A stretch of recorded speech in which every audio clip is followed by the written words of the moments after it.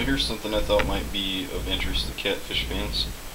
I am preparing some of my frozen specimens to become skeletons. And if you look in here, there's quite the assortment of catfish. I got 2 cerebrum limas. That one's a pretty good size one there. I've got an iridescent shark. I've got a jowl. I've got little zebra catfish. I've got marble catfish. I've got a deformed channel catfish which died last week as a result of jumping out of the tank.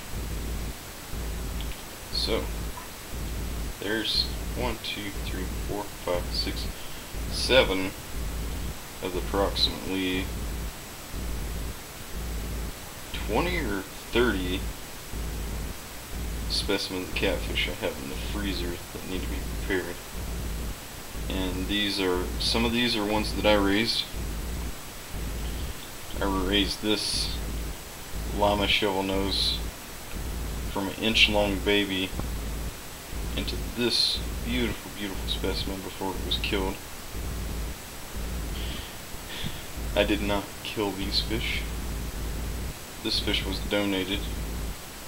I could never afford one of these in my wildest dreams. Very expensive fish. One this size would probably go at least $1,000.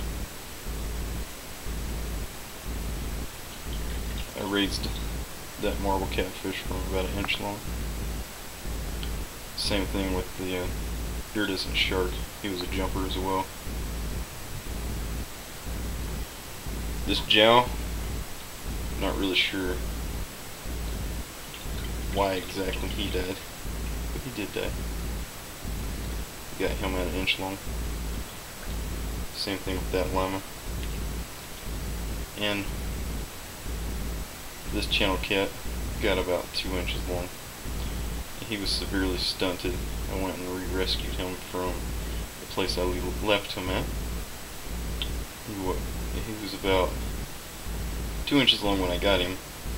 When I left him about 3 years ago, he was roughly about 6 inches, and when I picked him back up he was 8 inches, and in the last year and a half he's grown to this size.